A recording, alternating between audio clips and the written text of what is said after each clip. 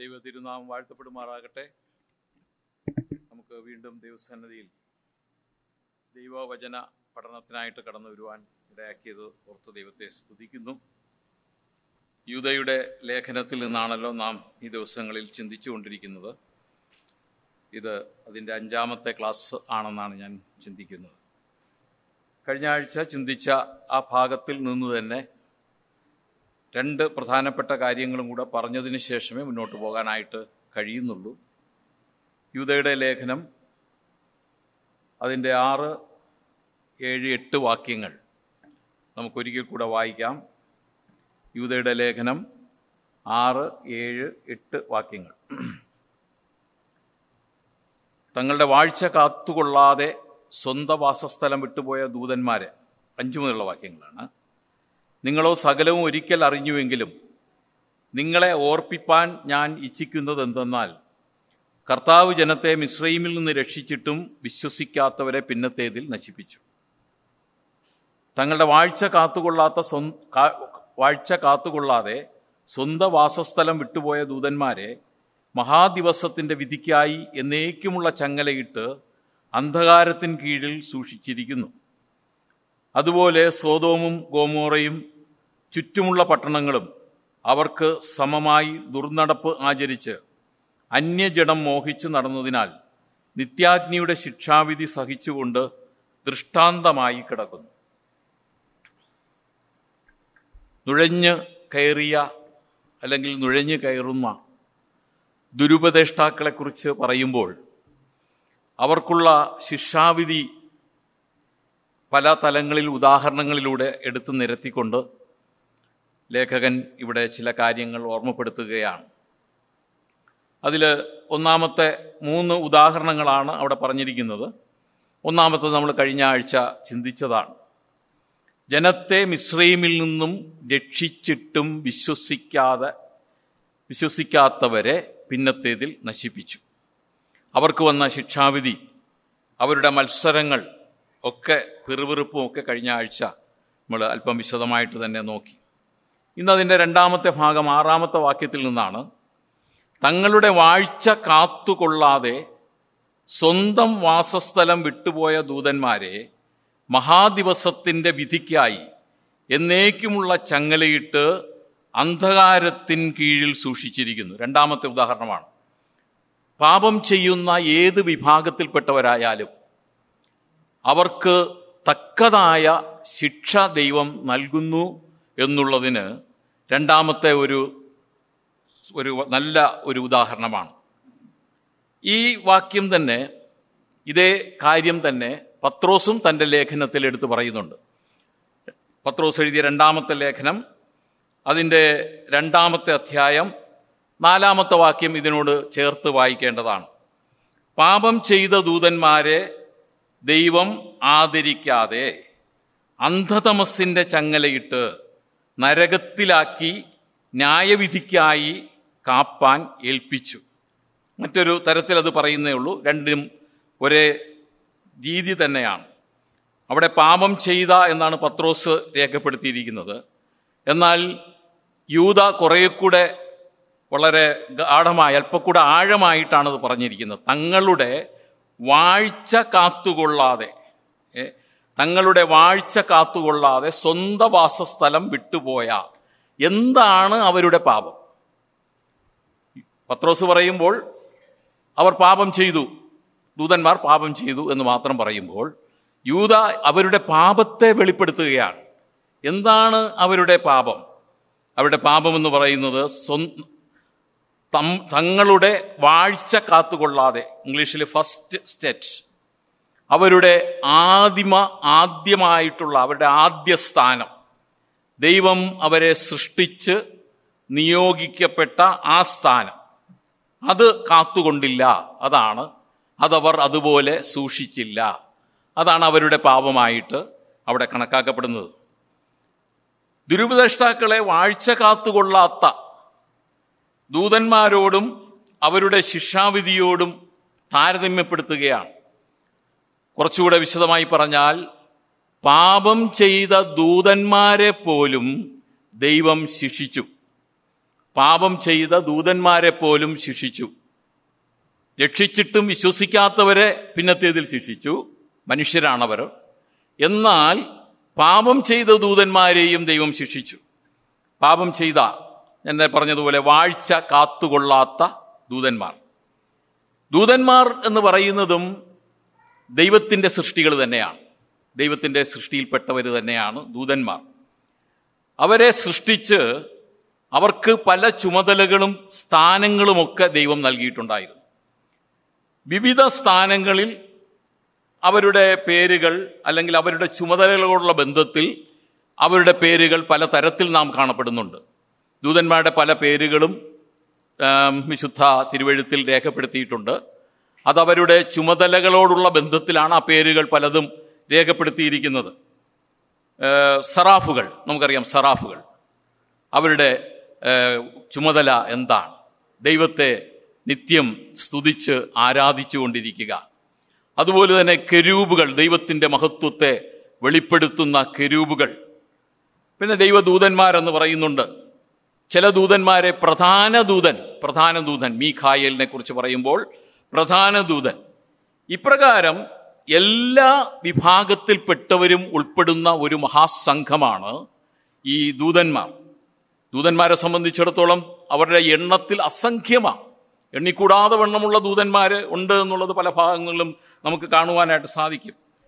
മാത്രമല്ല ഇവർ ശക്തിയുള്ളവരുമാണ്. ദൂതന്മാരെന്ന് പറയുമ്പോൾ വളരെ ശക്തന്മാരാണ്, എന്നാൽ സർവശക്തരുമല്ല. ഇവരെല്ലാവരും തന്നെ ദൈവത്തിൻ്റെ ആജ്ഞ അനുസരിപ്പാൻ കടപ്പെട്ടവരാണ്. ഇതൊക്കെയാണ് ദൂതന്മാരുടെ സവിശേഷതകൾ. എല്ലാവരും, ഈ ദൂതന്മാർക്ക് സ്വതന്ത്രമായ ഒരു നിലപാടില്ല. അവരെല്ലാവരും ദൈവം തങ്ങളെ എന്തിനു വേണ്ടി നിയോഗിക്കുന്നു ആ ചുമതലകൾ കൃത്യമായിട്ട് നിറവേറ്റിയേ മതിയാകൂ. അതാണ് ദൂതന്മാരുടെ സൃഷ്ടിയുടെ പ്രധാനപ്പെട്ട ഉദ്ദേശം. ആരാധിക്കേണ്ടവർ ആരാധിക്കണം. നമ്മൾ കാണുന്നുണ്ടല്ലോ, യെശയ്യാ പ്രവചനം 6-ാം അധ്യായം 1-ാം വാക്യത്തിൽ ദൈവത്തെ ആരാധിച്ചുകൊണ്ടിരിക്കുന്ന സറാഫുകളെ നമുക്ക് കാണുന്നുണ്ട്. അതുപോലെ എബ്രായർക്കെഴുതിയ ലേഖനം 1-ാം അധ്യായം 14-ാം വാക്യത്തിൽ അവരുടെ ഒരു ചുമതല പറയുന്നുണ്ട്. എന്താണ്? വിശുദ്ധന്മാരുടെ സേവാത്മാക്കൾ, അല്ലേ? സേവകാത്മാക്കൾ. വിശുദ്ധന്മാരെ സേവിക്കുക, അവർക്ക് ആവശ്യമായ കാര്യങ്ങൾ ചെയ്തു കൊടുക്കുക. അതും ദൂതന്മാരുടെ പലരുടെയും കർത്തവ്യത്തിൽ പെടുന്നവണം. മാത്രമല്ല അവർ ദൈവത്തിന് വേണ്ടി പോരാടുന്നവരാണ്. ഈ ദൂതന്മാർ ദൈവത്തിന് വേണ്ടി പോരാടുന്നവരാണ്. 2 രാജാക്കന്മാർ 19-ാം അധ്യായത്തിൽ ഒരു വലിയ സംഭവമുണ്ട്. പല സംഭവങ്ങളും നമുക്ക് അറിയാം. ഈ നമ്മുടെ ഹിസ്കിയാ രാജാവിനെ അശൂർ രാജാവ് ആക്രമിക്കാനായിട്ട് വന്നു. 2 രാജാക്കന്മാർ 19-ാം അധ്യായത്തിലാണ്. അശൂർ രാജാവ് ആക്രമിക്കാൻ വന്നപ്പോൾ ഈ ഹിസ്കിയാ രാജാവ് ദൈവത്തോട് പ്രാർത്ഥിച്ചു. അശൂർ രാജാവിൻ്റെ പ്രവർത്തനങ്ങളും ആ അശൂർ രാജാവ് ദൈവത്തെ നിന്ദിച്ച കാര്യങ്ങളുമൊക്കെ എടുത്തു പറഞ്ഞ് ദൈവത്തോട് പ്രാർത്ഥിച്ചപ്പോൾ ശരിയായ തക്കതായ മറുപടി അന്ന് പ്രവാചകനിലൂടെ ഈ ഹിസ്കിയാവിന് നൽകപ്പെടുകയുണ്ടായി. അന്ന് നമ്മുടെ 19-ാം അധ്യായത്തിന്റെ 35-ാമത്തെ വാക്യത്തിൽ വായിക്കുന്നത്, അന്ന് രാത്രി യഹോവയുടെ ദൂതൻ പുറപ്പെട്ട്, ഒറ്റ ദൂതൻ, ഇവിടെ ബഹുവചനത്തിലല്ല പറയുന്നത്, യഹോവയുടെ ദൂതൻ പുറപ്പെട്ട് അശൂർ പാളയത്തിൽ 1,80,000 പേരെ കൊന്നു എന്നാണ്. ഒരു ദൂതൻ ഒരു രാത്രിയിൽ പുറപ്പെട്ടു വന്ന് 1,80,000 അശൂർ സൈന്യത്തെ വകവരുത്തി. എന്നിട്ട് അവിടെ വായിക്കുന്നുണ്ട്, ജനം രാവിലെ എഴുന്നേറ്റപ്പോൾ എല്ലാവരും ശവങ്ങളായി കിടക്കുന്നത് കണ്ടു. ശവങ്ങളായി. ഈ സൻഹേരിബിൻ നിമിത്തം ഈ ഇസ്രായേൽ ജനതയ്ക്കുണ്ടായ ദോഷം നിമിത്തവും ഹിസ്കിയാ രാജാവിൻ്റെ കാലഘട്ടത്തിലുണ്ടായ സംഭവമാണ് അവിടെ പ്രധാനമായിട്ടും വിവരിച്ചിരിക്കുന്നത്. മാത്രമല്ല നമുക്കറിയാം, ഇസ്രായേലിനെ മിസ്രൈമിൽ നിന്ന് വിടുവിക്കുവാനായിട്ട് ദൈവം അയച്ചത് ആരെയാണ്? സംഹാരദൂതൻ. അന്ന് രാത്രി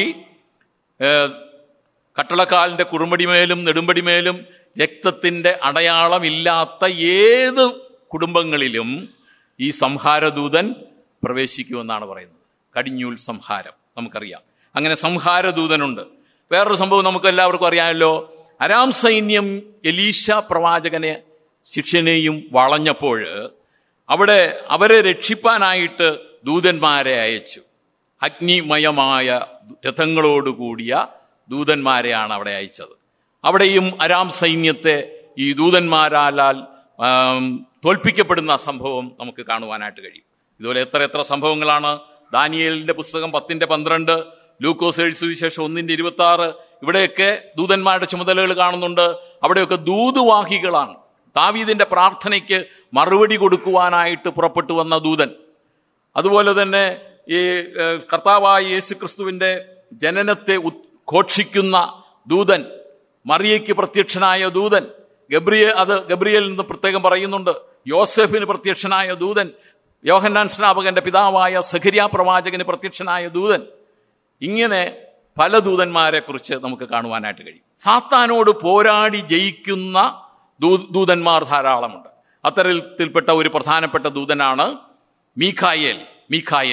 സാത്താനോട് പോരാടി ജയിച്ച ദൂതനാണ് മീഖായേൽ.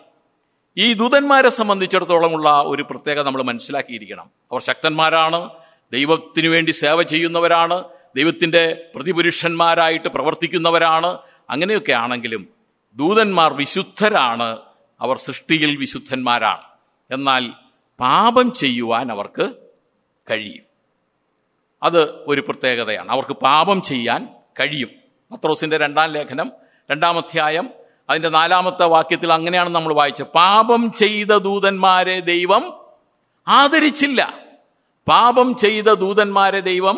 ആദരിച്ചില്ല. അപ്പോൾ ഈ ദൂതന്മാർ ഇത്രയൊക്കെ വിശുദ്ധന്മാരാണ് എങ്കിലും അവർക്ക് പാപം ചെയ്യുവാനായിട്ട് കഴിയും.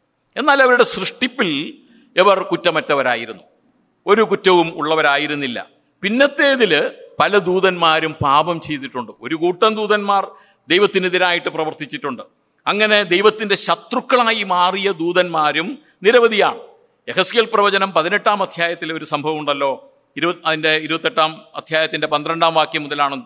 യഹോവയായ കർത്താവ് ഇപ്രകാരം അരുളി ചെയ്യുന്നു, നീ മാതൃകാ മുദ്രയാകുന്നു.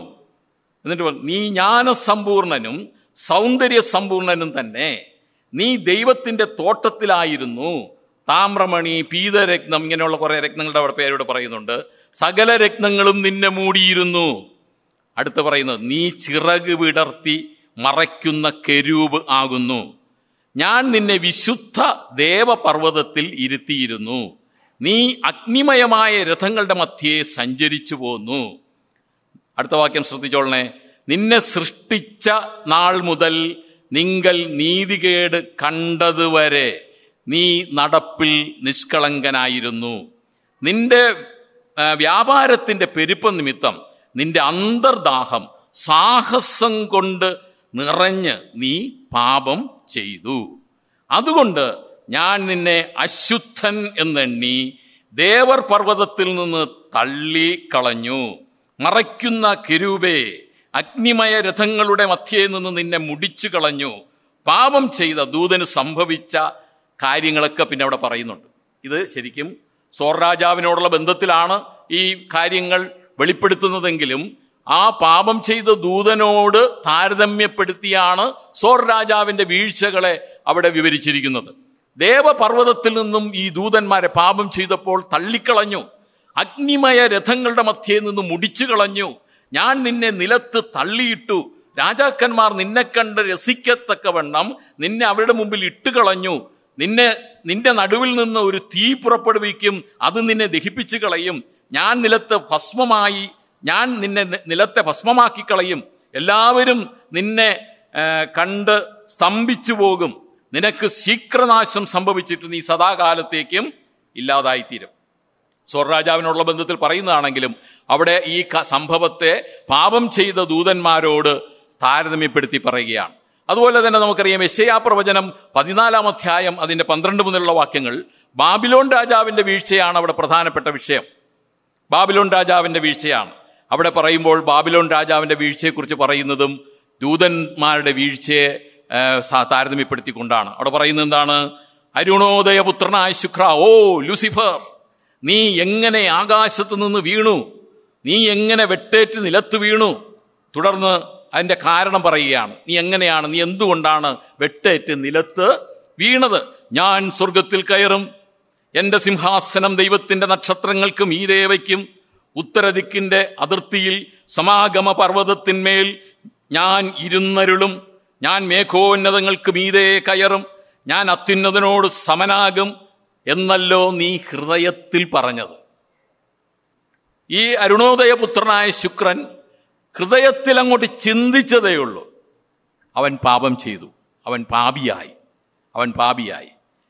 അവന് ലഭിച്ച ശിക്ഷാവിധി എന്ന് പറയുന്നത് പാതാളത്തിലേക്ക്, നാശകൂപത്തിന്റെ അടിയിലേക്ക് വീഴും എന്നാണ് പറയുന്നത്. അത് ലൂക്കോസേരിയസ് വിശേഷത്തിൽ 10-ാം അധ്യായം 18-ാം വാക്യത്തിൽ കർത്താവ് എടുത്തു പറയുന്ന ഒരു ഭാഗം അവിടെയുണ്ട്.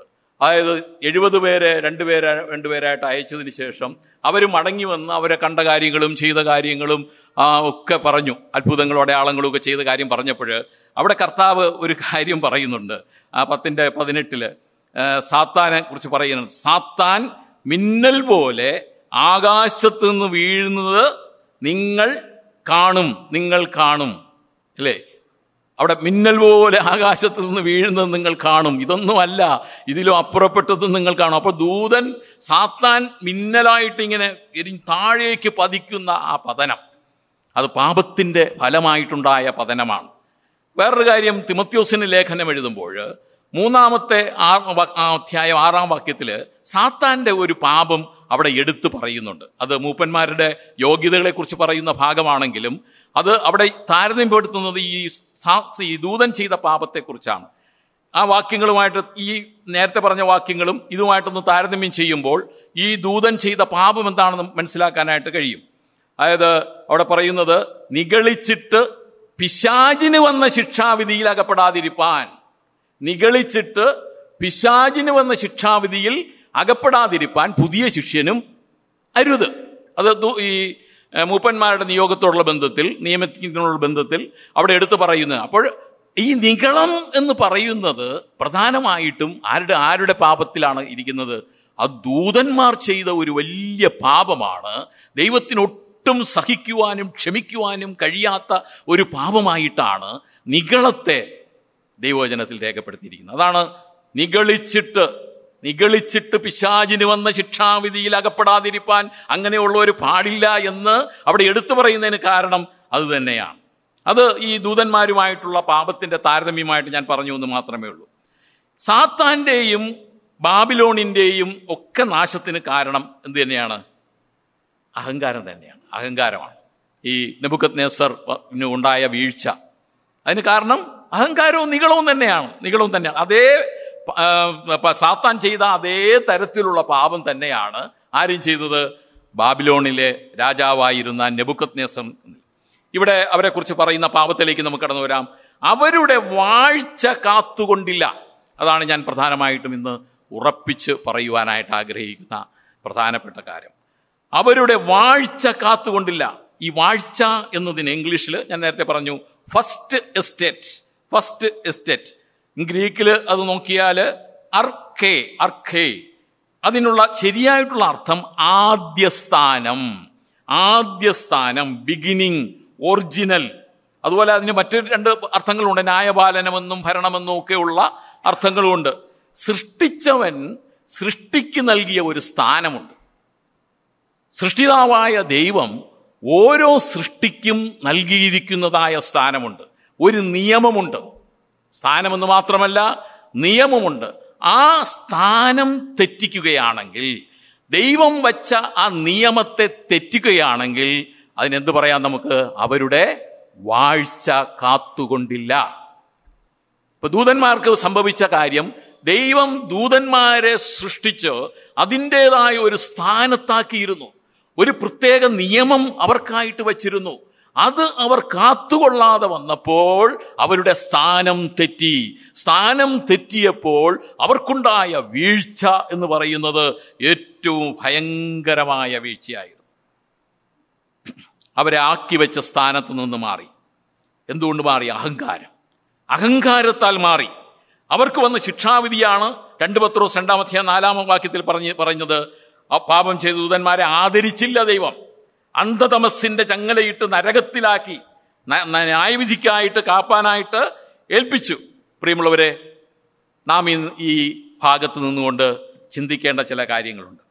ദൈവം നമ്മെ വീണ്ടെടുത്ത് ആക്കി വച്ചിരിക്കുന്ന സ്ഥാനം, ദൈവം നമ്മെ വീണ്ടെടുത്ത് തൻ്റെ ചങ്കില രക്തത്താൽ ഏറ്റവും വിലയേറിയത് തന്നുകൊണ്ട് അധമമായ സ്ഥാനത്ത് നിന്നും നമ്മെ വീണ്ടെടുത്തു. ആ വീണ്ടെടുത്ത് നമ്മെ ആക്കി വെച്ചിരിക്കുന്ന ഒരു സ്ഥാനമുണ്ട്. എവിടെയാണ് കാർത്തിക സോര? യെസ്, സ്വർഗത്തിൽ ഇരുത്തിയിരിക്കുന്നു. നമ്മെ ആക്കി വെച്ചിരിക്കുന്ന സ്ഥാനം എന്ന് പറയുന്നത്, നാം ഇന്ന് ഭൂമിയിൽ വസിക്കുന്നുവെങ്കിലും നമുക്ക് തന്നിരിക്കുന്ന ഒരു സ്ഥാനം, അത് ആർക്കും ദൈവം കൊടുക്കുവാൻ മടിച്ച, ആർക്കും കൊടുക്കാത്ത ഒരു സ്ഥാനം ദൈവം നമുക്കായിട്ട് നൽകിയിരിക്കുകയാണ്. നിങ്ങളെ സ്വർഗത്തിൽ ഇരുത്തിയിരിക്കുന്നു എന്നാണ് വായിക്കുന്നത്. സ്വർഗത്തിൽ നിർത്തിയിരിക്കുന്നു, സ്വർഗത്തിൽ ഇരുത്തിയിരിക്കുന്നു. നാം പലപ്പോഴും നമ്മുടെ സ്ഥാനം മറന്നു പോകാറുണ്ട്. ആ സ്ഥാനം മനസ്സിലാക്കാതെ ദുരുപദേഷ്ടാക്കളുടെ സ്വാധീനത്തിൻ്റെയും അനാത്മീകരുടെ സ്വാധീനത്തിൻ്റെയും ഫലമായി ആ സ്ഥാനം നാം മറന്ന്, പലപ്പോഴും സ്വയവും ആകാം, മറന്ന് പ്രവർത്തിക്കാറുണ്ട്. അങ്ങനെ പ്രവർത്തിച്ചാൽ ശിക്ഷാവിധി ഉണ്ട് എന്നാണ് ഇവിടെ പറഞ്ഞു വരുന്നത്. എന്നാൽ ഒരു പ്രത്യേകതയുണ്ട്. ദൂതന്മാരെ ദൈവം ശിക്ഷിച്ചു, അവർക്ക് പക്ഷെ വിടുതൽ ഇല്ല. അവർക്ക് പിന്നെ മാനസാന്തരത്തിനുള്ള അവസരമില്ല. എന്നാൽ ദൈവം ഏറ്റവും സ്നേഹിക്കുന്ന, ഏറ്റവും ആദരിക്കുന്ന മനുഷ്യനെ സംബന്ധിച്ചിടത്തോളം, നീ നിന്റെ സ്ഥാനം, ഏത് സ്ഥാനത്ത് നിന്ന് വീണിരിക്കുന്നുവെന്ന് നിനക്ക് പരിശുദ്ധാത്മാവ് ബോധ്യം തന്നാൽ നിനക്ക് യഥാസ്ഥാനപ്പെടാനുള്ള അവസരവും മാനസാന്തരപ്പെടാനുള്ള അവസരവും ദൈവം നൽകിയിരിക്കുന്നു. അതാണ് ദൂതന്മാരെക്കാൾ ശ്രേഷ്ഠനായ മനുഷ്യൻ. ദൂതന്മാർക്ക് എന്തുമാത്രം ശക്തിയാ ദൈവം നൽകിയത്! ദൂതന്മാർക്ക് എന്തുമാത്രം നിയോഗങ്ങളാണ് ദൈവം നൽകിയത്! എന്നാൽ അവർക്കൊക്കെ ഇല്ലാത്ത ഒരു വലിയ വലിയ അനുഗ്രഹം മനുഷ്യരായ, വെറും ഒന്നുമല്ലാത്തവരായ നമുക്ക് ദൈവം നൽകി എന്നുള്ളത് എത്രയോ വലിയ കാര്യമാണ്. നീ ഏതിൽ നിന്ന് വീണിരിക്കുന്നു എന്ന് ഓർത്ത് മാനസാന്തരപ്പെട്ട് ആദ്യത്തെ പ്രവൃത്തി ചെയ്യുക. പ്രിയമുള്ളവരെ, നമുക്ക് ലഭിച്ചിരിക്കുന്ന ഭാഗ്യം ദൂതന്മാരെക്കാൾ ശ്രേഷ്ഠമായ ഭാഗ്യമാണ്.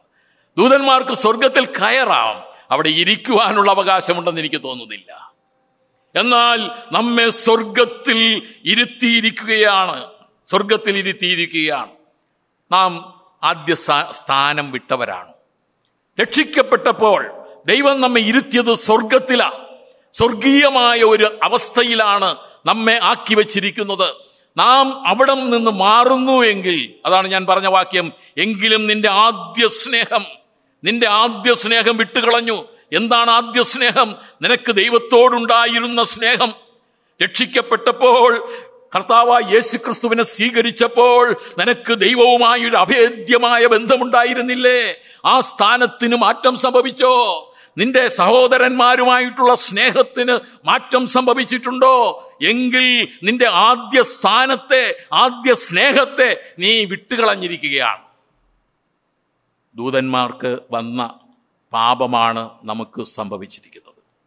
നാം പ്രത്യേകമായിട്ട് കുറിക്കൊള്ളേണ്ട ഒരു കാര്യമാണ്. എന്നാൽ ദൈവം നമുക്കൊരു സാവകാശം തന്നിട്ടുണ്ട്.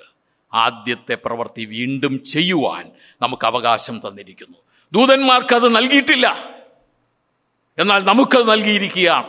ആ അവകാശം തന്നിട്ടും നാം വീണ്ടും മാനസാന്തരപ്പെടാതെ, നമ്മിൽ വന്നിരിക്കുന്ന കുറ്റങ്ങൾക്ക് ശരിയായ ബോധം നമുക്ക് പരിശുദ്ധാത്മാവ് നമ്മെ ഉണർത്തിച്ചിട്ടും അതിൽ തന്നെ വീണ്ടും തുടരുകയാണെങ്കിൽ നമ്മുടെ ഹൃദയങ്ങൾ കഠിനമാക്കപ്പെടുകയും ശരിയായ ദൈവത്തിൻ്റെ ശിക്ഷാവിധിയിലേക്ക് നാം കടന്നു പോവുകയും ചെയ്യും.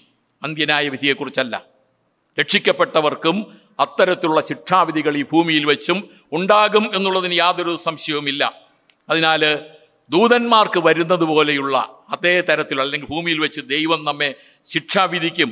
അതുകൊണ്ട് ആദ്യ സ്ഥാനം നാം മറന്നു പോകരുത്. നാം എവിടെ ആയിരിക്കുന്നു എന്നുള്ളത് നാം ചിന്തിച്ച് പ്രവർത്തിക്കണം. നമ്മുടെ ദുരുപദേശങ്ങളൊക്കെ നിർത്തണം. മറ്റുള്ളവരെ അനാത്മീയതത്തിലേക്ക് നടത്തുന്ന പ്രവർത്തനങ്ങളോ പ്രവർത്തികളോ വാക്കുകളോ ഒക്കെ ഉണ്ടെങ്കിൽ അതൊക്കെ നിർത്തണം.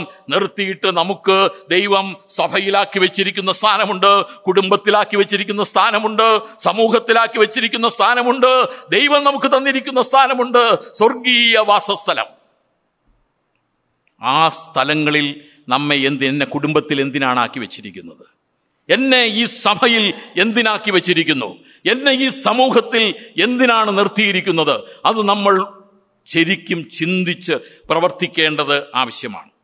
സ്ഥാനം തെറ്റിയാൽ യഥാസ്ഥാനപ്പെടണം. സ്ഥാനം തെറ്റിയാൽ യഥാസ്ഥാനപ്പെടണം. യഥാസ്ഥാനപ്പെടുത്തലിനെ കുറിച്ച് ഒരുപാട് കാര്യങ്ങൾ പറയുവാനായിട്ടുണ്ടെങ്കിലും ഞാൻ അതിലേക്ക് കടക്കുന്നില്ല. അപ്പോൾ ഇവിടെ പ്രധാനമായിട്ടും യൂദ രേഖപ്പെടുത്തിയത് പാപം ചെയ്ത ദൂതന്മാരെ പോലും എന്ന് പറഞ്ഞാൽ അവരുടെ വാഴ്ച കാത്തുകൊള്ളാത്ത ദൂതന്മാരെ പോലും ദൈവം ശിക്ഷിക്കാനായിട്ട് അന്ധതമസ്സിൽ ചങ്ങലയിട്ട് അവിടെ കിടത്തിയിരിക്കുക. അവർക്കായിട്ട് ഒരുക്കിയിരിക്കുന്ന തീയും ഗന്ധവും കത്തുന്ന പൊയ്കയിലേക്ക് അവർ കാത്ത് ഇപ്പോഴും നരകയാതന അനുഭവിച്ചുകൊണ്ട് തന്നെ ആ ദൂതന്മാർ ആ അധമ പാതാളത്തിൽ, ആ അഗാധ കൂപത്തിൽ അവിടെ കിടക്കുകയാ. അവർക്ക് യാതൊരു സ്വാതന്ത്ര്യവുമില്ല. ഇന്നും അവർ നരകയാതനയിലാണ് ആ ദൂതന്മാർ. പ്രിയമുള്ളവരെ, നാമും പാപം ചെയ്താൽ നമ്മുടെ ഹൃദയം അസ്വസ്ഥമാകും, നമുക്ക് ബോധം വരും, നമുക്ക് ബോധ്യം വരുത്തും. പരിശുദ്ധാത്മാവ് നീതിയെക്കുറിച്ചും പാപത്തെക്കുറിച്ചും നീതിയെക്കുറിച്ചും ന്യായവിധിയെക്കുറിച്ചും ബോധ്യം വരുത്തുന്നവനാണ്. നമ്മുടെ ഹൃദയങ്ങളിൽ വസിക്കുന്ന പരിശുദ്ധാത്മാവ് അത് ബോധ്യം വരുത്തുമ്പോൾ നാം ഏതിൽ നിന്ന് വീണിരിക്കുന്നു എന്ന് ഓർത്ത് മാനസാന്തരപ്പെട്ട് ആദ്യത്തെ പ്രവൃത്തി ചെയ്തില്ല എങ്കിൽ നാമും ഈ സാത്താൻ കിടക്കുന്ന രീതിയിൽ കിടക്കുന്നു. പാപത്തിന്റെ അടിമത്വത്തിൽ ചങ്ങലയിൽ പെട്ട് കിടക്കുന്നു എന്ന് മാത്രമേ പറയുവാനായിട്ട് ഞാൻ ആഗ്രഹിക്കുന്നുള്ളൂ. യഥാസ്ഥാനപ്പെടണം. ഏതിൽ നിന്ന് വീണിരിക്കുന്നു എന്നോർത്ത് യഥാസ്ഥാനപ്പെടുവാൻ ഞാനും നിങ്ങളും കടപ്പെട്ടിരിക്കുകയാണ്. അത് പറഞ്ഞ് ഞാൻ ആ ഭാഗം വിടട്ടെ. മൂന്നാമത്തെ ആ ദൃഷ്ടാന്തത്തിലേക്ക് കടന്നു വരാം. മൂന്നാമത്തെ ദൃഷ്ടാന്തം, ദുർനടപ്പാചരിച്ച് അന്യജഡം മോഹിച്ച് നടന്നവർക്കുള്ള ശിക്ഷാവിധിയാണ് അടുത്ത് യൂദ എടുത്ത് പറയുന്നത്. ഇതെല്ലാം ഈ സ്ഥാനം അല്ലെങ്കിൽ നുഴഞ്ഞ് കയറിയ ദുരുപദേഷ്ടാക്കളെ പോലെയുള്ളവർക്കൊക്കെ സംഭവിക്കാവുന്ന കാര്യങ്ങളാണ്, പാപങ്ങളാണ്, അവർക്ക് ഉണ്ടാകുന്ന ശിക്ഷാവിധികളുമാണ്. ദുർനടപ്പാചരിച്ച് അന്യജഡം മോഹിച്ച് നടന്നവർക്കുള്ള ശിക്ഷാവിധി. വാക്യം 7, സോദോം ഗോമേറയും ചുറ്റുമുള്ള പട്ടണങ്ങളും. സോദോം ഗോമേറ മാത്രമല്ല, അതിൻ്റെ ചുറ്റുമുള്ള പട്ടണങ്ങളുടെ പേര് യെശയ്യാപ്രവചനത്തിലാണെന്ന് പറഞ്ഞിട്ടുണ്ട്. ചുറ്റുമുള്ള പട്ടണങ്ങളും അവർക്ക് സമമായി ദുർനടപ്പാചരിച്ച് അന്യജഡം മോഹിച്ച് നടന്നതിനാൽ നിത്യാഗ്നിയുടെ ശിക്ഷാവിധി സഹിച്ചുകൊണ്ട് ദൃഷ്ടാന്തമായി കിടക്കുന്നു. സോദോം ഗോമോറയുടെ ജനങ്ങളുടെ പാപവും അവർക്ക് വന്ന ശിക്ഷാവിധി അത് ശരിക്കും ഈ നുഴഞ്ഞു കയറിയവർ അല്ലെങ്കിൽ ദുരുപദേഷ്ടാക്കളുടെ പാപത്തോട് താരതമ്യപ്പെടുത്തുകയാണ്. അവർക്കുണ്ടാകുന്ന ശിക്ഷയോട് സാദൃശ്യപ്പെടുത്തുകയാണ്. പത്രോസിന്റെ ലേഖനത്തിലും ഇതെടുത്ത് പറയുന്നുണ്ട്. പത്രോസിന്റെ 2ാമത്തെ ലേഖനം, ഞാൻ പറഞ്ഞല്ലോ പത്രോസിന്റെ 2ാം ലേഖനവും യൂദയുടെ ലേഖനവും തമ്മിൽ വളരെ വളരെ സാദൃശ്യമുള്ള 2 ലേഖനങ്ങളാണ്. പത്രോസിന്റെ 2ാം ലേഖനം 2ാം അധ്യായം 6ാം വാക്യത്തിൽ പറയുന്നുണ്ട്, സോദോം ഗോമോറോ എന്നീ പട്ടണങ്ങളെ ഭസ്മീകരിച്ച് ഉന്മൂലനാശത്താൽ ന്യായം വിധിച്ച്, അടുത്ത് പറയുന്നത് ശ്രദ്ധിക്കണേ, മേലാൽ ഭക്തികെട്ട് നടക്കുന്നവർക്ക് ദൃഷ്ടാന്തമായി വയ്ക്കുകയും, മേലാൽ അതിനുശേഷം ഭക്തികെട്ട് നടക്കുന്നവർക്ക് ദൃഷ്ടാന്തമായി വയ്ക്കുകയും, അധർമ്മികളുടെ ഇടയിൽ വസിച്ചിരിക്കുമ്പോൾ നാൾതോറും അധർമ്മ പ്രവൃത്തി കണ്ടും കേട്ടും തന്റെ നീതിയുള്ള മനസ്സിൽ നൊന്ത് ദുഷ്കാമ പ്രവൃത്തിയാൽ വലഞ്ഞുപോയ നീതിമാനായ ലോത്തിനെ വിടുവിക്കുകയും ചെയ്തു. ഇതിന്റെ ശരിയായ സംഭവം നമുക്കെല്ലാവർക്കും അറിയാവുന്നതാണ്. ഉൽപ്പത്തി പുസ്തകം 19ാം അധ്യായത്തിലാണ് ഈ സംഭവം രേഖപ്പെടുത്തിയിരിക്കുന്നത്. അതിന് മുമ്പേ നടന്ന ഒരു സംഭവമുണ്ട്, നമുക്കറിയാം. അത് നോഹയുടെ കാലഘട്ടത്തിൽ നടന്നതാണ്. നോഹയുടെ കാലഘട്ടത്തിൽ ജനം തിന്മാനും കുടിപ്പാനും ഇരുന്നു, കളിപ്പാൻ എഴുന്നേറ്റു, ബോധിച്ചവരെയൊക്കെ ഭാര്യമായിട്ടെടുത്തു. അതും അന്യജഡം മോഹിച്ചു എന്നുള്ള പാപമാണ് അവരിൽ പ്രധാനമായിട്ടും നോഹയുടെ കാലഘട്ടത്തിലും കണ്ടത്. അവരുടെ ദുർനടപ്പാണ് പ്രധാനമായിട്ടും കണ്ടത്. അതായത് ദൈവത്തിന് തുല്യരായ ദൈവത്തിന്റെ പുത്രിമാരെ ഭാര്യമായിട്ടെടുത്തു ആദ്യം, അതിനുശേഷം ബോധിച്ചവരെയൊക്കെ എടുത്തു.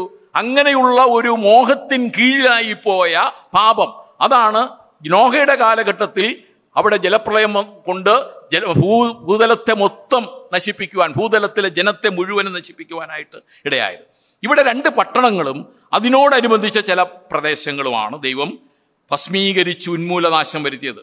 ഇത് ഭക്തികെട്ട ജീവിതം നയിക്കുന്നവർക്കുള്ള ഉദാഹരണം, ദൃഷ്ടാന്തം എന്നാണ് പറഞ്ഞിരിക്കുന്നത്. ഭക്തികെട്ട ജീവിതം നയിക്കുന്നവർക്ക് ഒരു ദൃഷ്ടാന്തമാ. പ്രിയമുള്ളവരെ, നമ്മൾ വളരെയധികം ശ്രദ്ധിക്കേണ്ട കാര്യമാണ്.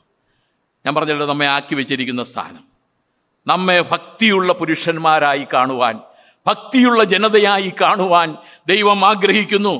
എന്നാൽ അങ്ങനെ ഭക്തി കെട്ടവരാണെങ്കിൽ ദൈവം ശിക്ഷയിലേക്ക് നിങ്ങളെ നയിക്കും, ദൈവം അതിന് തക്കതായ ശിക്ഷകൾ നൽകും എന്നുള്ളതാണ്. എന്നാൽ നീതിമാന്മാരെ ഒരിക്കലും ദുഷ്ടന്മാരോട് കൂടെ ദൈവം നശിപ്പിക്കുകയില്ല. നമുക്കും ശിക്ഷയൊക്കെ ഉണ്ട്, നമുക്കും പാപം ചെയ്താൽ ശിക്ഷയുണ്ട്. എന്നാൽ ദുഷ്ടന്മാരോടുകൂടെ നമ്മെ ആരെ നശിപ്പിക്കില്ല? നീതിമാന്മാരെ നശിപ്പിക്കില്ല എന്ന് പറഞ്ഞാൽ നരകത്തിലേക്ക് നമ്മളെ തള്ളി ഇടില്ല. ലോത്ത് മലഞ്ഞുപോയി, എന്നിട്ടും അവിടെ നിന്ന് ആ തീച്ചൂളയിൽ നിന്ന്, അല്ലേ, സോദോം ഗൊമോറ പട്ടണങ്ങൾ തീക്കായ ഇരയായത്, നരക തുല്യമായി ഇന്നും അത് ദൃഷ്ടാന്തമായിട്ട് കിടക്കുകയാണ്. ആ ദൃഷ്ടാന്തമായി കിടക്കുന്ന 2 പട്ടണങ്ങൾ. പക്ഷേ ലോത്തിനും കിട്ടി ശിക്ഷ.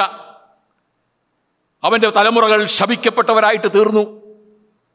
എന്നാൽ അവർക്ക് തീച്ചുളയിൽ എരിയേണ്ടി വന്നില്ല. അപ്പോൾ നീതിമാന്മാരോടുകൂടെ ദുഷ്ടന്മാരെ ദൈവം നശിപ്പിക്കില്ല എന്ന് പറഞ്ഞാൽ അന്ത്യനായ വിധി ദുഷ്ടന്മാർക്ക് മാത്രം.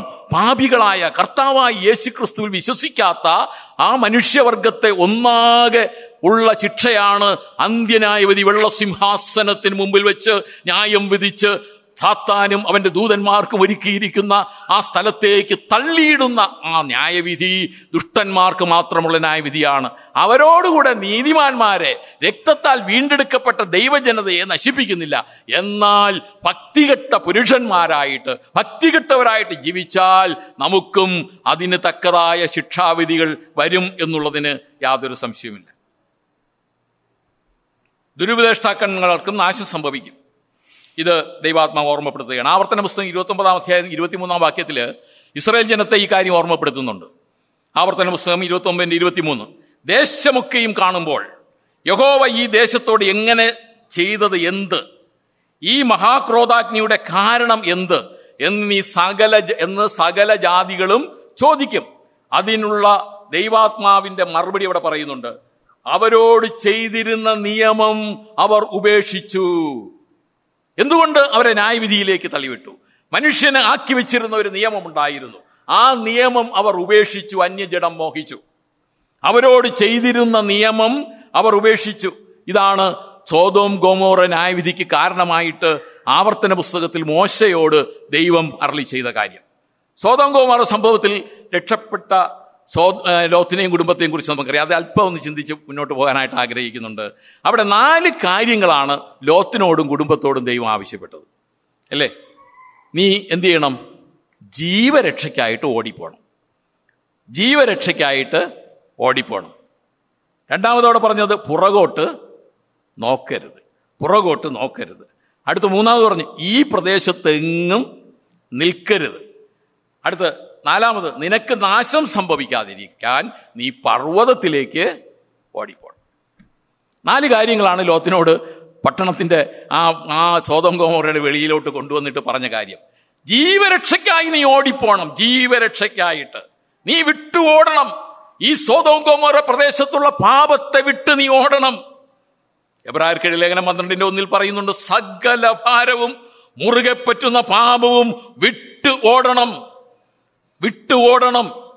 പ്രിയരെ, കൊരിന്ത്യർക്കെഴുതിയ ലേഖനം എഴുതുമ്പോൾ 10-ാം അധ്യായം 14-ാം അധ്യായത്തിൽ പറയുന്നുണ്ട്, 14-ാം വാക്യത്തിൽ പറയുന്നുണ്ട്, പ്രിയരെ, വിഗ്രഹാരാധന വിട്ടു ഓടുവിൻ. നിങ്ങൾ പാപം വിട്ട്, സകല ഭാരവും പാപവും വിട്ടോടണം. വിഗ്രഹാരാധന വിട്ടോടണം. ദൈവത്തെക്കാൾ വലുതായി നമ്മുടെ ഹൃദയത്തിൽ നമുക്ക് എന്തെങ്കിലും സ്ഥാനം നാം ദൈവത്തിന് കൂടുതലായി, ദൈവത്തെക്കാൾ ഉപരിയായി നാം കൽപ്പിച്ചിട്ടുണ്ടെങ്കിൽ അതൊക്കെ വിഗ്രഹങ്ങളാണ്. ദൈവം നോക്കുമ്പോൾ അതൊക്കെ വിഗ്രഹങ്ങളാണ്. ആ വിഗ്രഹം നാം വിട്ടോടണം. 1 കൊരിന്ത്യർ 6:17 പറയുന്നുണ്ട്, ദുർനടപ്പ് വിട്ടു ഓടണം. നാം എല്ലാവരും വിട്ടു ഓടണം ജീവരക്ഷയ്ക്കായിട്ട്. ഇവിടെ നമുക്ക് പല പ്രയാസങ്ങളാണ്. ഇവിടെ നിന്നാൽ നമ്മുടെ ശരിയായ ജീവൻ, നമുക്ക് ദൈവം നൽകിയിരിക്കുന്ന സമൃദ്ധിയായ ജീവന് കുറവ് സംഭവിക്കുവാൻ സാധ്യതയുണ്ട്. അതുകൊണ്ട് ജീവരക്ഷയ്ക്കായിട്ട് ഇതൊക്കെ വിട്ട് ഓടേണ്ട ആവശ്യമാണ്. രണ്ടാമത് പറഞ്ഞെന്താണ്? വിട്ടു പോകുന്നതിലേക്ക് നീ തിരിഞ്ഞു നോക്കരുത്. തിരിഞ്ഞു പോലും നോക്കരുതെന്ന് ഞാൻ പറയും.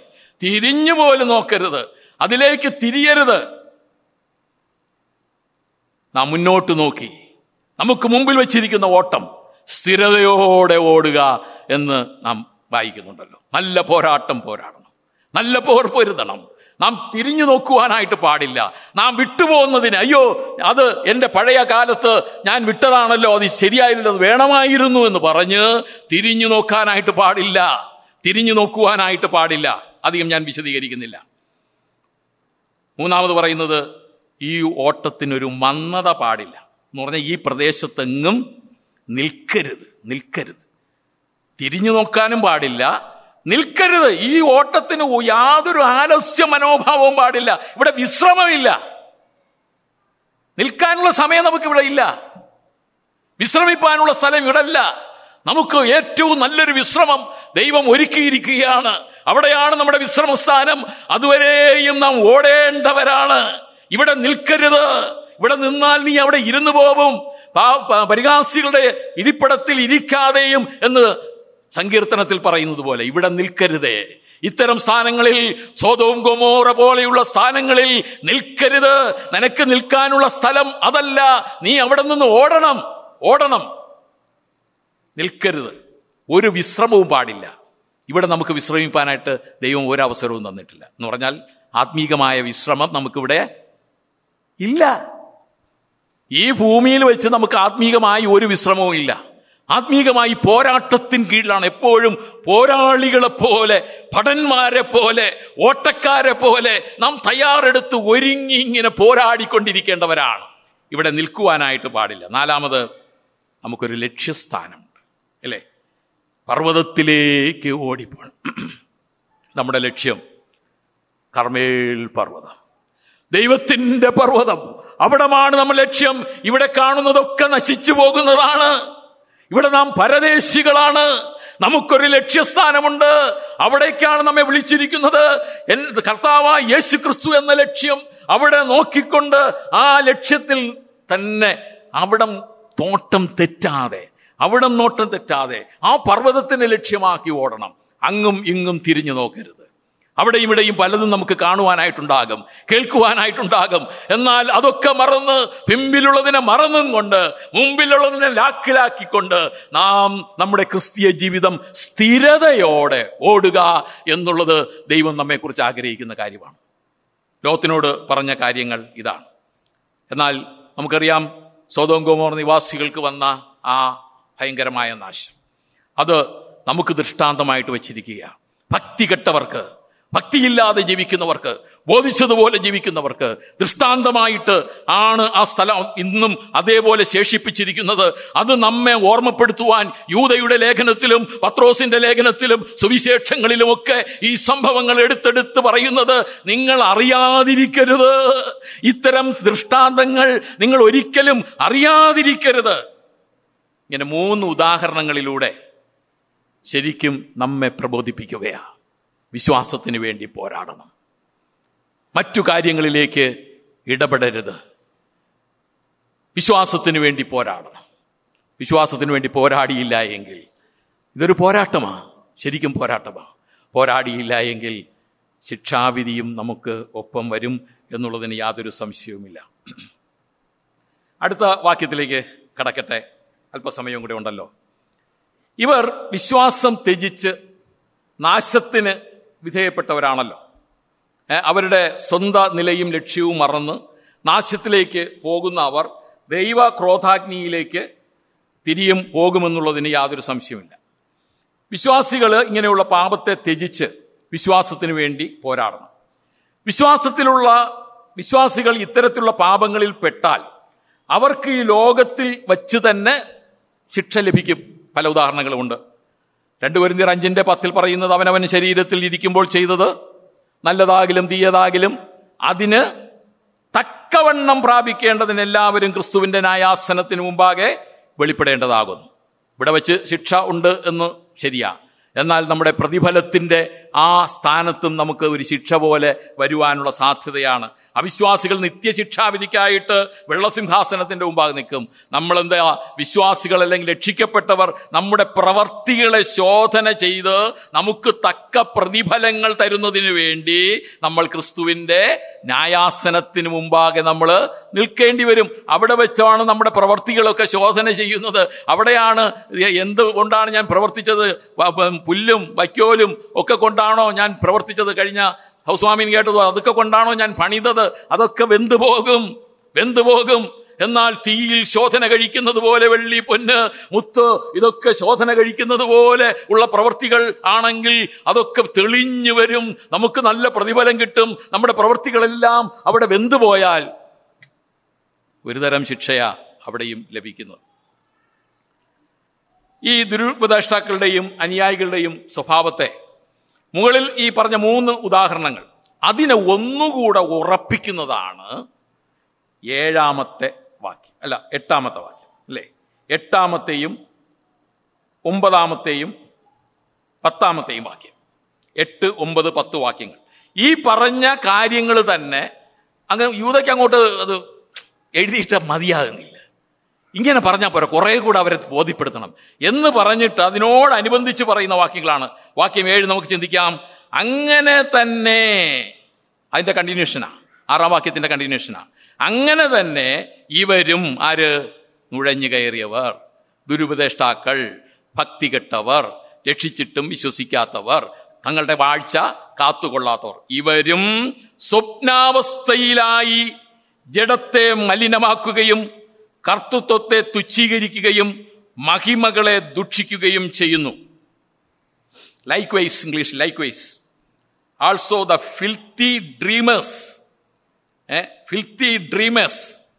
defile flesh, despise dominations and speak evil of dignities. ഇംഗ്ലീഷിലെ പദങ്ങൾ വളരെ വളരെ നല്ല പദങ്ങളാണ്. ദുരുപദേഷ്ടാക്കളുടെയും അവരുടെ അനുയായികളുടെയും സ്വഭാവങ്ങളാണ് അവിടെ അടുത്ത് പറയാനായിട്ട് ഉദ്ദേശിക്കുന്നത്. അവര് സ്വപ്നാവസ്ഥയിലായി ജഡത്തെ മലിനമാക്കുന്നു. ഒരു വല്ലാത്ത പ്രയോഗമാണ്. സോദോം ഗോമോറയുടെ പാപവുമായിട്ട് ബന്ധപ്പെടുത്തിയാണ് അത് പറഞ്ഞിരിക്കുന്നത്. ഈ പ്രയോഗം സ്വപ്നാവസ്ഥയിലായി ജഡത്തെ മലിനമാക്കുന്നു. ഇതിനെ നമുക്ക് ഇവിടെ മുകളിൽ പറഞ്ഞ സോദോം ഗോമോറയുടെ പാപവുമായിട്ട് താരതമ്യപ്പെടുത്താം. രണ്ടാമത്തത്, കർത്തൃത്വത്തെ തുച്ഛീകരിക്കുന്നു. ഇതിനെ അതിനോട് താരതമ്യപ്പെടുത്താം. വാഴ്ച കാത്തുകൊള്ളാത്ത ദൂതന്മാരോട് നമുക്കിതിനെ താരതമ്യപ്പെടുത്താം. കർത്തൃത്വത്തെ തുച്ഛീകരിക്കുന്നു. മൂന്നാമത്, മഹിമകളെ ദുഷിക്കുന്നു. വിടുവിക്കപ്പെട്ട ഇസ്രായേൽ ജനം ചെയ്ത പാപം, മഹിമകളെ ദുഷിക്കുന്നു. അവർക്ക് ലഭിച്ച മഹിമകൾ, ദൈവത്തിന്റെ മഹിമയെ ദുഷിക്കുന്നു. ഈ വാക്യത്തെ പിന്താങ്ങുന്ന വാക്യം ഞാൻ പറഞ്ഞതുപോലെ പത്രോസിന്റെ ലേഖനത്തിലുണ്ട്. 2 പത്രോസ് 2-ാം അധ്യായം 9-ാം വാക്യം. കർത്താവ് ഭക്തന്മാരെ പരീക്ഷയിൽ നിന്ന് വിടുവിപ്പാനും നീതികെട്ടവരെ വിശേഷാൽ മലിനമോഹം കൊണ്ട് ജഡത്തെ അനുസരിച്ച് നടക്കുകയും കർത്തൃത്വത്തെ നിന്ദിക്കുകയും ചെയ്യുന്നവരെ തന്നെ ന്യായവിധി ദിവസത്തിലെ ദണ്ഡനത്തിനായി കാപ്പാനും അറിയുന്നുവല്ലോ, കാക്കുകയും ചെയ്യുന്നു എന്ന് നിങ്ങൾ അറിയുന്നുവല്ലോ. അപ്പോൾ ഈ കാര്യം നേരത്തെ പറഞ്ഞ 3 ഉദാഹരണങ്ങളെ ഒന്നുകൂടെ ഉറപ്പിക്കുകയാണ് ചില കാര്യങ്ങൾ പറഞ്ഞിട്ട്. ഒന്നാമത്തെ എന്താണ്? സ്വപ്നാവസ്ഥയിലായി ജഡത്തെ മലിനമാക്കുന്നു. അന്യജഡം മോഹിക്കുക എന്നുള്ളത് ജഡത്തെ മലിനമാക്കുന്നതാണ്. അപ്പൊ അത് സ്വപ്നാവസ്ഥയിൽ കൂടെ ചെയ്യുന്നു എന്നാണ് പറയുന്നത്. ഈ വാക്യത്തില് മലിനമോഹം കൊണ്ട് ജഡത്തെ അനുസരിച്ച് നടക്കുന്നു. മലിനമോഹത്താൽ ജഡത്തെ അനുസരിച്ച് നടക്കുന്നു. യൂദ ഇതിനെ കുറച്ചുകൂടെ വളരെ കൃത്യമായിട്ട് പറയുന്നുണ്ട്. കുറച്ചുകൂടെ യൂദ കുറെ കൂടെ ആഴമാണ്. പത്രോസ് എഴുതിയതിനേക്കാളും കുറെ കൂടെ ആഴ്ന്നിറങ്ങിയുള്ള വാക്കുകളാണ് യൂദയുടെ ലേഖനത്തിൽ ഉപയോഗിച്ചിരിക്കുന്നത്. സ്വപ്നാവസ്ഥയിൽ കൂടി പോലും ജഡത്തെ മലിനമാക്കുന്നു.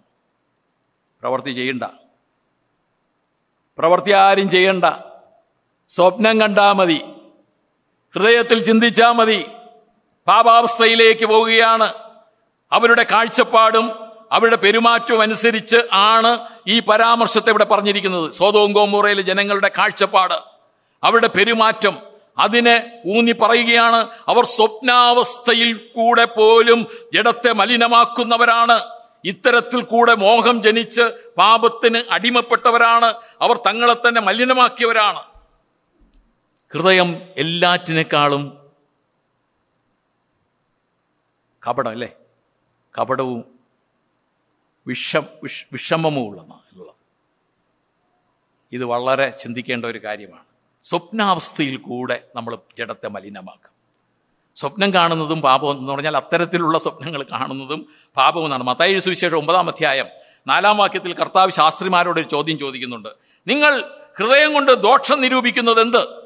അവിടെ മറ്റേ പക്ഷപാതക്കാരനെ 4 പേര് ചുമന്നുകൊണ്ടുവന്ന പക്ഷപാതക്കാരനെ സൗഖ്യമാക്കിയ സംഭവത്തിൽ അവിടെ പറയുന്നുണ്ടല്ലോ, പക്ഷപാതക്കാരൻ്റെ മകനെ ധൈര്യമായിരിക്കുക, നിന്റെ പാപങ്ങൾ മോചിച്ചിരിക്കുന്നു എന്ന് പറഞ്ഞപ്പോൾ ഇത് അവർക്ക് ശാസ്ത്രിമാർക്കും പരീശന്മാർക്കും ഇഷ്ടപ്പെട്ടില്ല. അവർ ഹൃദയത്തിൽ ദൈവത്തിനെതിരെ ദോഷം നിരൂപിച്ചു.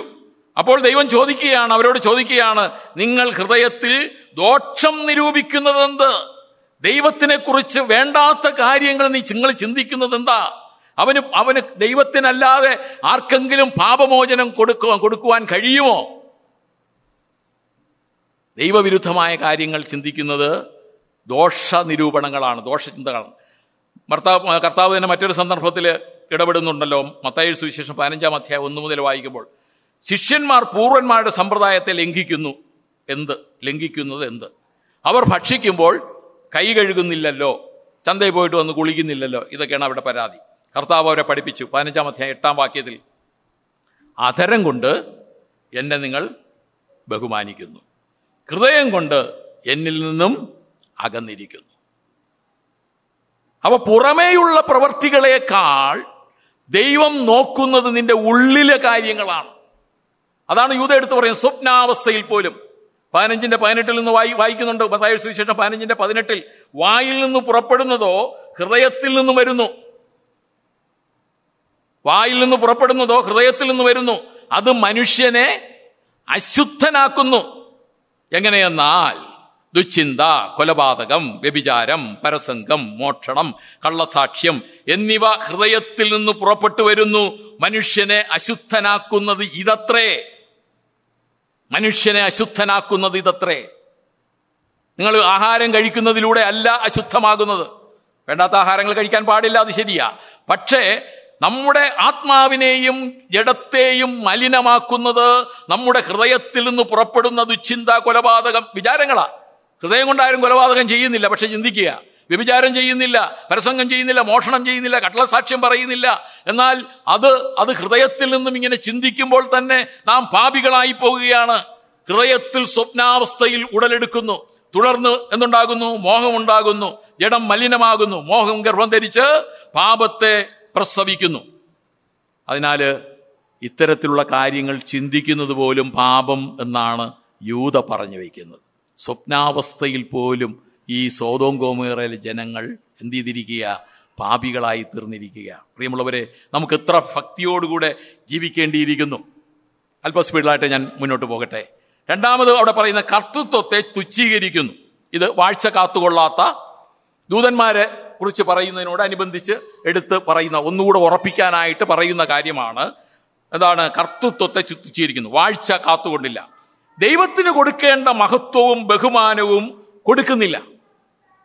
ഇതാണ് കർത്തൃത്വത്തെ തുച്ഛീകരിക്കുക. ലോർഡ്ഷിപ്പിനെ തുച്ഛീകരിക്കുക എന്ന് പറഞ്ഞാൽ ദൈവത്തിന് കൊടുക്കേണ്ട മഹത്വം, ദൈവത്തിന് കൊടുക്കേണ്ട ബഹുമാനം നമ്മൾ കൊടുക്കുന്നില്ല. മാത്രമല്ല, ദൈവീക അധികാരത്തെയും ദൈവത്തെയും വില കുറച്ച് കാണുന്ന മനോഭാവം, കർത്തൃത്വത്തെ തുച്ഛീകരിക്കുക എന്നുള്ളതാണ് അതിനർത്ഥം.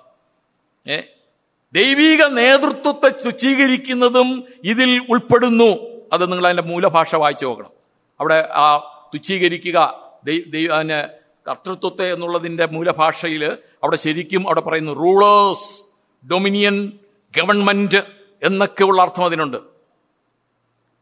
അപ്പോൾ കർത്തൃത്വം എന്ന് പറയുമ്പോൾ ദൈവത്തെ തുച്ഛീകരിക്കുന്നത് മാത്രമല്ല, ദൈവജനത്തെ, ദൈവിക നേതൃത്വത്തെ ഒക്കെ തുച്ഛീകരിക്കുന്നത് പറയുന്നുണ്ട്. പത്രോസിന്റെ ലേഖനം 2:9 കർത്താവ് ഭക്തന്മാരെ പരീക്ഷയിൽ നിന്ന് വിടുവിപ്പാനും നീതികെട്ടവരെ വിശേഷാൽ മലിനമോഹം കൊണ്ട് ജഡത്തെ അനുസരിച്ച് നടക്കുകയും കർത്തൃത്വത്തെ നിന്ദിക്കുകയും ചെയ്യുന്ന അവരെ തന്നെ കർത്തൃത്വത്തെ നിന്ദിക്കുകയും ചെയ്യുന്നവർ. അവിടെ എടുത്തു പറയുന്ന വാക്ക് അതാണ്, നിന്ദിക്കുക. ന്യായവിധി ദിവസത്തിൽ ദണ്ഡനത്തിനായി കാക്കുന്നു എന്നറിയുന്നുവല്ലോ. പത്രോസ് തുച്ഛീകരിക്കുക എന്നതിന് പകരമായിട്ട് കർത്തൃത്വത്തെ നിന്ദിക്കുകയാണ്. നിങ്ങൾ മറ്റുള്ളവർക്ക് എതിരെ അവരുടെ മഹത്വത്തെ, അവരുടെ നേതൃത്വത്തെ, അവരുടെ ആത്മീക നിലവാരത്തെ താറടിച്ച് കാണുവാൻ, അവരുടെ ആത്മീക നിലവാരത്തെ താഴ്ത്തിക്കെട്ടുവാൻ നിങ്ങൾ ശ്രമിക്കുന്നുണ്ടെങ്കിൽ അത് ദൈവത്തെ തുച്ഛീകരിക്കുന്നതിന്, കർത്തൃത്വത്തെ തുച്ഛീകരിക്കുന്നതിന് തുല്യമാണ്.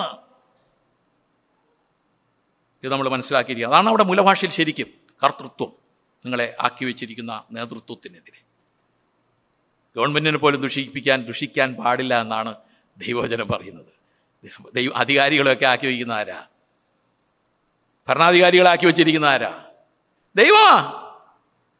BJP ഉൾപ്പെടെ ഇനി ഇതിൻ്റെ അപ്പുറത്തെ ആരെങ്കിലും വന്നാൽ അവരെയും ആക്കി വയ്ക്കുന്നത്, ഭരണത്തിൽ വന്നാൽ അവരെയും ആക്കി വയ്ക്കുന്ന ആര് തന്നെയാണ്? ദൈവം തന്നെയാണ്. ദൈവം കൊടുത്തിട്ടല്ലാത്ത ഒരു അധികാരവും മനുഷ്യനില്ല. അതുകൊണ്ട് അവരെയും തുച്ഛീകരിക്കാൻ പാടില്ല എന്നാണ്. അതും ദൈവത്തെ തുച്ഛീകരിക്കുന്നതിന് തുല്യം എന്നാണ് ബൈബിളിൽ രേഖപ്പെടുത്തിയിരിക്കുന്ന ഈ വാക്യത്തിൽ. അപ്പോൾ ദൈവത്തെ തുച്ഛീകരിക്കുക എന്ന് പറഞ്ഞാൽ ദൈവത്തെ ദുഷിക്കുക, ദൈവത്തിന് കൊടുക്കേണ്ട സ്ഥാനം കൊടുക്കാതിരിക്കുക, ദൈവത്തിന് കൊടുക്കേണ്ട ബഹുമാനം കൊടുക്കാതിരിക്കുക. അതുപോലെ തന്നെ ദൈവം ആക്കി വെച്ചിരിക്കുന്ന ആത്മീക നിലവാരത്തിൽ കഴിയുന്ന, ആത്മീകതയിൽ കഴിയുന്ന ആത്മീക നേതൃത്വത്തെ, അവരെയൊക്കെ തുച്ഛീകരിക്കുന്നതും ദുഷിക്കുന്നതും ദൈവത്തെ തുച്ഛീകരിക്കുന്നതിന് തുല്യമാണ്. ദൈവത്തെ നിന്ദിക്കുന്ന ദുരുപദേഷ്ടാക്കൾ കർത്താവിനെയും കർത്താവിൻ്റെ കൽപ്പനകളെയും അവഗണിക്കുന്നു എന്നുള്ളത് മനസ്സിലാക്കണം. ഡെസ്പൈസ് എന്ന വാക്കിന് നിന്ദിക്കുക. അതിന് മറ്റൊരർത്ഥം കൂടെ ഉണ്ട്, അവജ്ഞാപൂർവം വീക്ഷിക്കുക. എന്തോന്നാണ് അവരൊക്കെ അവജ്ഞാപൂർവം വീക്ഷിക്കുക, വെറുക്കുക, പുച്ഛിക്കുക. ഇതൊക്കെ ഈ ഡിസ്പൈസ് എന്ന വാക്കിന്റെ അർത്ഥങ്ങളാണ്. ഇതാണ് അവിടെ ഉപയോഗിച്ചിരിക്കുന്ന വാക്ക്. ആത്മീയ കാര്യങ്ങളൊന്നും അവർക്ക് വിഷയമേ അല്ല. ഭൗതികതമായ കാര്യങ്ങളിൽ എന്തെങ്കിലുമൊക്കെ ചെറിയ പ്രശ്നങ്ങൾ, കുഴപ്പങ്ങളൊക്കെ വന്ന് അതിനെ പെരുപ്പിച്ച് കാണിച്ച് ദൈവത്തിൻ്റെ മഹിമയെ ദുഷിക്കുക.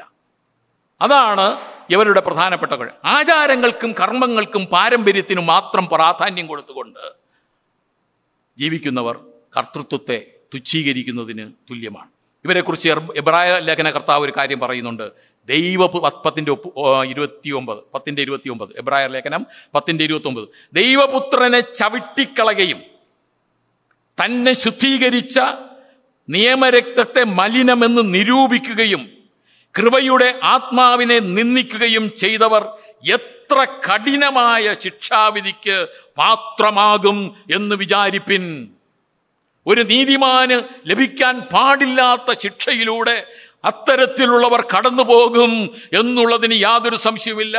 ലഭിച്ച ആത്മീക സൗഭാഗ്യങ്ങളെ അവഗണിച്ചുകൊണ്ട് ഭൗതികതകൾക്ക് പ്രാധാന്യം കൊടുത്ത് ജീവിക്കുകയും അങ്ങനെ ചെയ്യുകയും, ഭൗതികക്ക് പ്രാധാന്യം കൊടുത്ത് അവർ ജീവിക്കുന്നു എന്ന് മാത്രമല്ല, ആത്മീയതയ്ക്ക് പ്രാധാന്യം കൊടുത്ത് ജീവിക്കുന്നവരെ പുച്ഛിക്കുകയും അവർക്ക് ലഭിച്ച രക്ഷയെ അഗണ്യമായി കരുതുന്നവരുമാണ് ഇത്തരക്കാർ.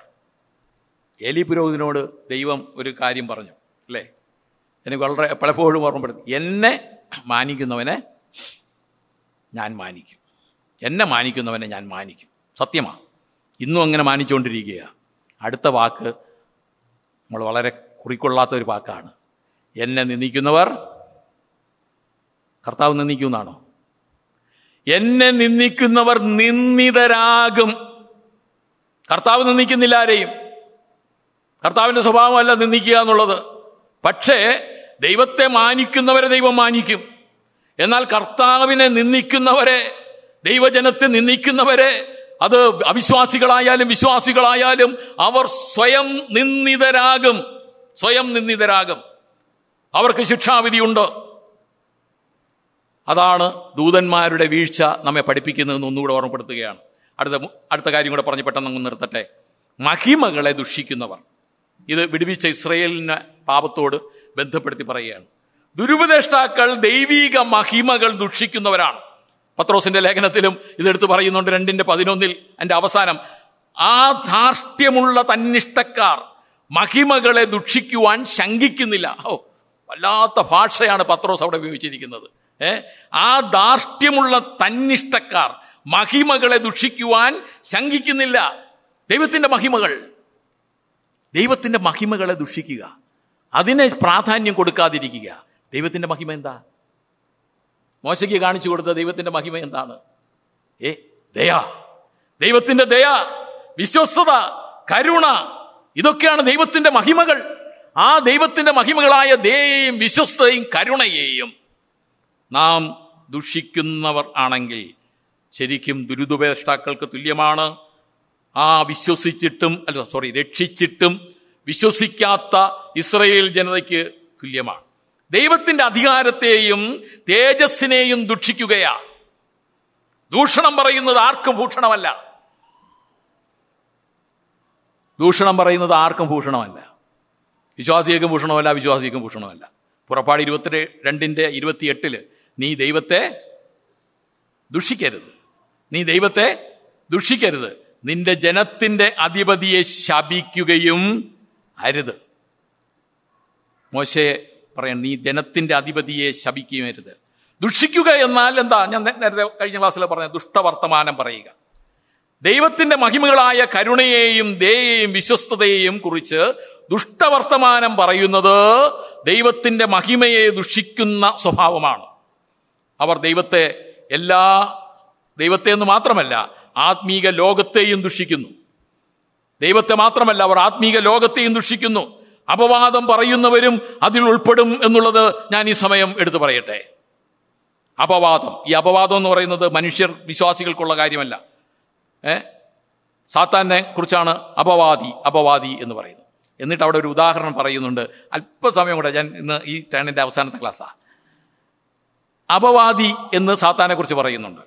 എന്നാൽ അവിടെ മറ്റൊരു കാര്യം എടുത്തു പറയുന്നു. 9-ാമത്തെ വാക്യം, എന്നാൽ പ്രധാന ദൂതനായ മീഖായേൽ മോശയുടെ ശരീരത്തെക്കുറിച്ച് പിശാചിനോട് വാദിക്കുമ്പോൾ ഒരു ദൂഷണവിധി ഉച്ചരിപ്പാൻ തുനിയാതെ കർത്താവ് നിന്നെ ഫൽസിക്കട്ടെ എന്ന് പറഞ്ഞതേ ഉള്ളൂ. എന്തിനാ ഈ കാര്യം കൊണ്ട് ഇവിടെ എഴുതി വെച്ചിരിക്കുന്നത്? ഞാൻ വളരെ ചിന്തിച്ചു. കർത്താവേ, ഇതിനോട് ചേർത്ത് എന്തിനാ ഈ മീഖായേല്, അല്ലെങ്കിൽ മീഖായേലാണല്ലോ ആ മോശയുടെ ശരീരത്തെക്കുറിച്ച് വാദിക്കുന്നത്, ഇതും തമ്മിൽ എന്താ ബന്ധം? ദുഷിക്കാതിരിക്കേണ്ടതിനൊരു ഉദാഹരണമാണ് ഈ മീഖായേലിലൂടെ, ദൈവദൂതനായ മീഖായേലിലൂടെ നമ്മെ ഓർമ്മപ്പെടുത്തുന്നത്. ദുഷിക്കാതിരിക്കുന്നത് ഏറ്റവും നല്ല ഉദാഹരണം. ഇതിനപ്പുറം ഒരു ഉദാഹരണം ഇല്ല. മീഖായേൽ കടന്നുപോയ സാഹചര്യം അതാണ്.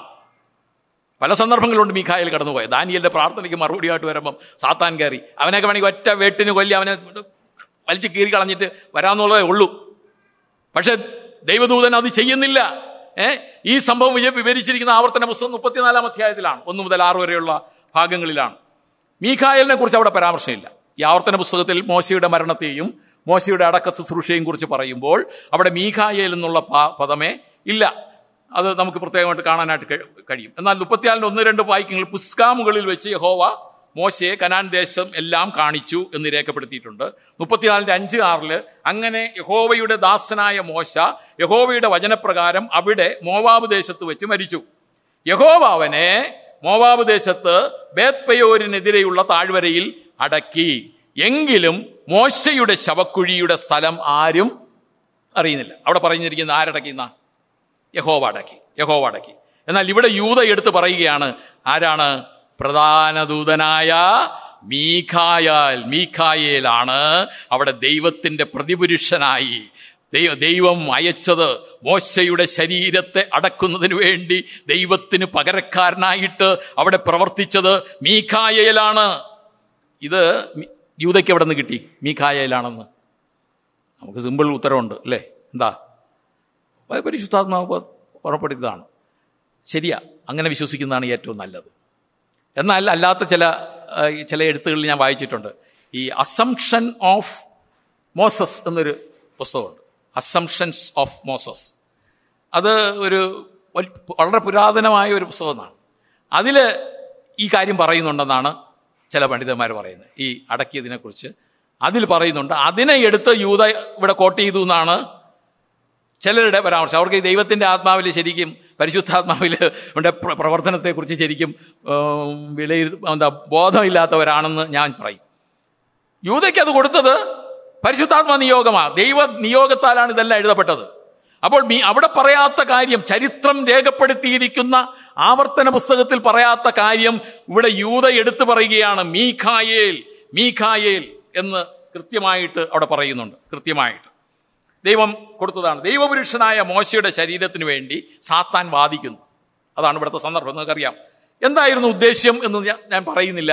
ഒരുപക്ഷെ സാത്താന് ആ ശരീരം കിട്ടിക്കഴിഞ്ഞാൽ ഭൂമിയിൽ ജീവിച്ചിരിക്കുന്ന പ്രവാചകന്മാരിൽ അതിശ്രേഷ്ഠനായ മോശയെ ആ ശരീരത്തെ ഉപയോഗിച്ച് ഒരു ആരാധനാമൂർത്തിയെ ഉണ്ടാക്കി ദൈവത്തിൽ നിന്നും ദൈവജനതയെ അകറ്റുവാൻ ഭാവി പദ്ധതികളൊക്കെ ഇട്ടായിരിക്കാം ഒരുപക്ഷേ സാത്താൻ അതിനുവേണ്ടി വാദിച്ചത്.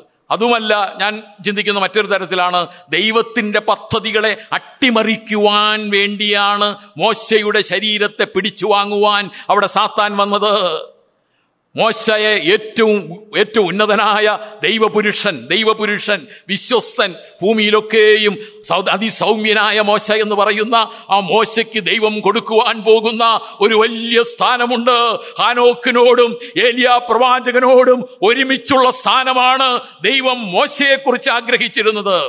ആ പദ്ധതിയെ അട്ടിമറിക്കുന്നതിന് വേണ്ടിയായിരിക്കാം സാത്താൻ അവിടെ ഈ നിർജീവമായ ഈ മോശയുടെ ജഡത്തിന് വേണ്ടി, ശരീരത്തിന് വേണ്ടി വാദിക്കുവാൻ വന്നത്.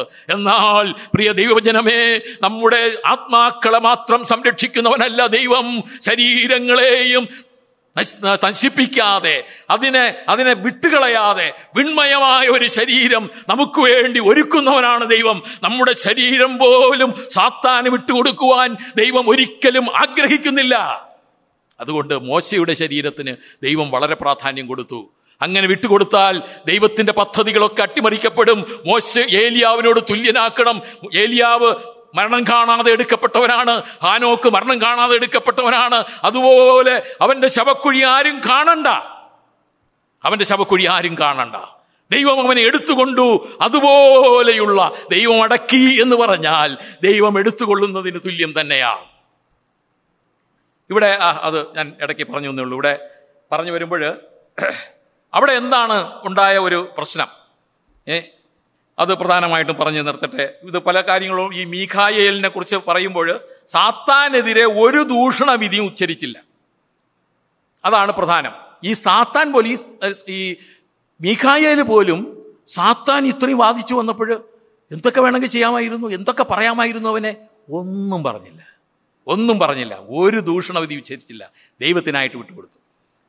വേണമെങ്കിൽ സാത്താനുമായിട്ട് തർക്കിച്ച്, സാത്താനെ അഭിമാനിച്ച്, തരം താഴ്ത്തി അതൊക്കെ ചെയ്യാമായിരുന്നു.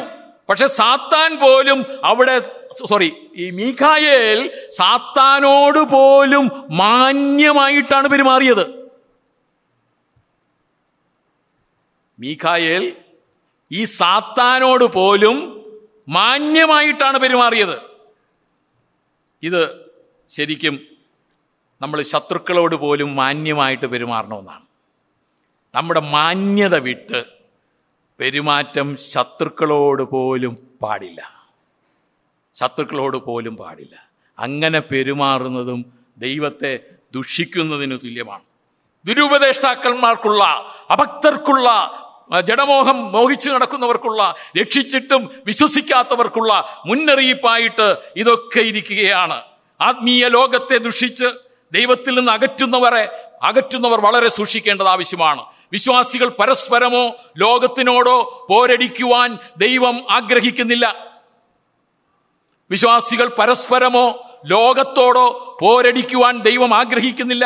എഫേസ്യർക്ക് ലേഖനം 6:12 നാം വായിക്കുന്നുണ്ട്, നമുക്ക് പോരാട്ടമുള്ളത് ജഡരക്തങ്ങളോടല്ല, വാഴ്ചകളോടും അധികാരങ്ങളോടും ഈ അന്ധകാരത്തിന്റെ ലോകാധിപതികളോടും സ്വർഗലോകങ്ങളിലെ ദുഷ്ടാത്മസേനകളോടും അത്രേ. ആ പോരാട്ടത്തിന് മാതൃക അത് മീഖായേലാണ്.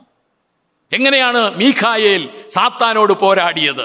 അതാണ് നമ്മൾ മാതൃകയാക്കേണ്ടത്. ദാനിയേൽ 10:13 ഈ പോരാട്ടം രേഖപ്പെടുത്തിയിട്ടുണ്ട്.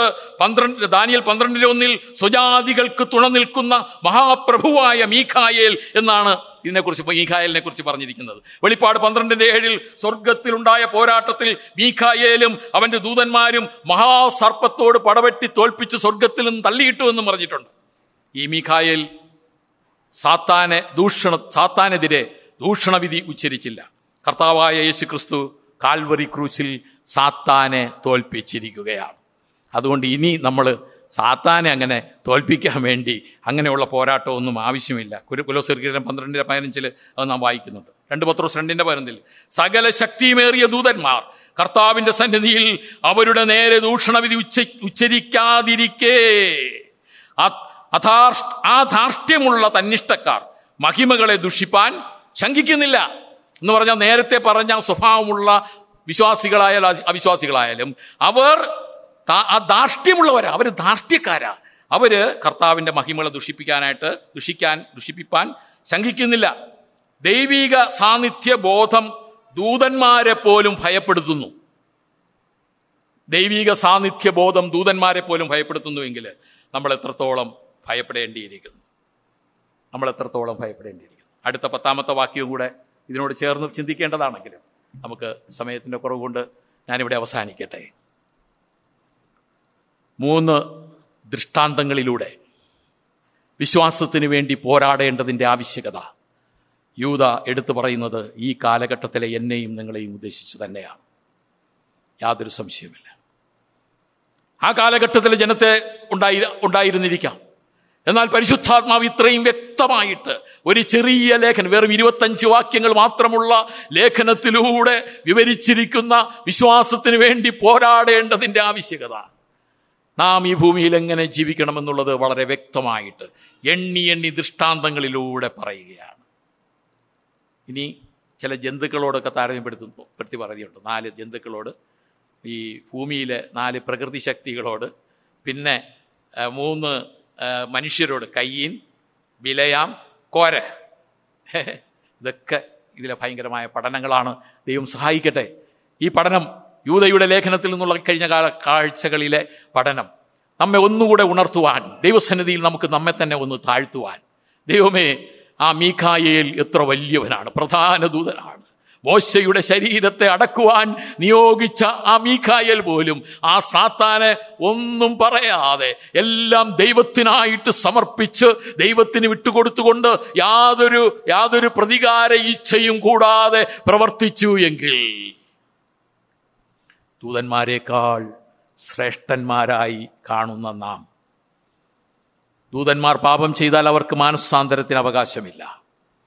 അതിനേക്കാൾ ശ്രേഷ്ഠമായ പദവിയും മാന്യതയും തന്ന് സ്വർഗത്തിൽ ഇരുത്തിയിരിക്കുന്ന അവസ്ഥയിൽ എന്നെയും നിങ്ങളെയും ഇവിടെ ആക്കി വെച്ചിരിക്കുന്നത് മഹിമകളെ ദുഷിക്കുവാനോ അന്യജടം മോഹിച്ച് മലിനപ്പെടുവാനോ മറ്റു കർത്തൃത്വത്തെ തുച്ഛീകരിക്കുവാനോ ഒന്നുമല്ല.